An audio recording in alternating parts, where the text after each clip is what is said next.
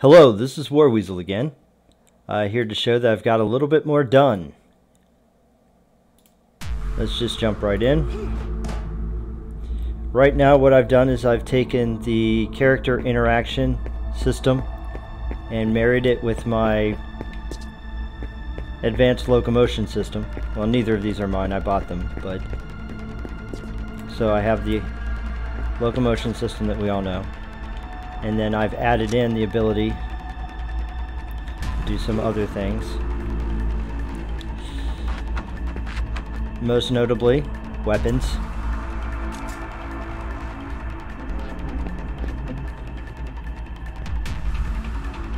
Yeah.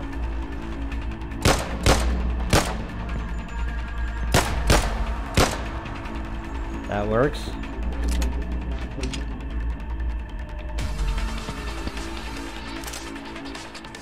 Yep. And I can also reload. I have multiple weapons. Let's just grab a couple of some of the ammo. There you go. So this works too.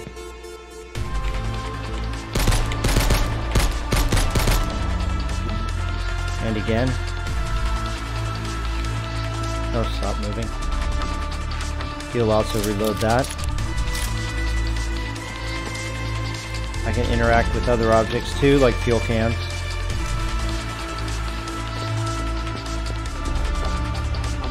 Cars.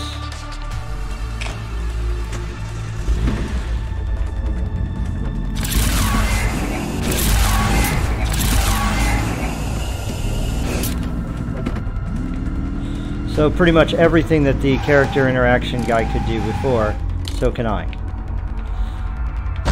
Only I believe I have a few glitches apparently. Something with my collisions. But yes. And I can even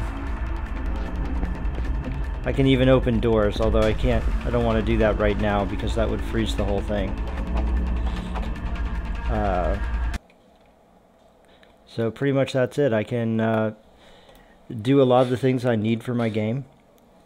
Some of the animation needs cleaned up. I need some work with aim spaces, and there are a couple places where I don't like where one animation leads into another, and I'm going to fix those. But overall, I am very impressed with both of these products together. It took a while to put them together. The analogy I use is like when Wheatley puts together two test chambers in Portal 2. My code is not pretty, and I'm not going to show it to you because it's just awful, and I don't want you to think less of me for it.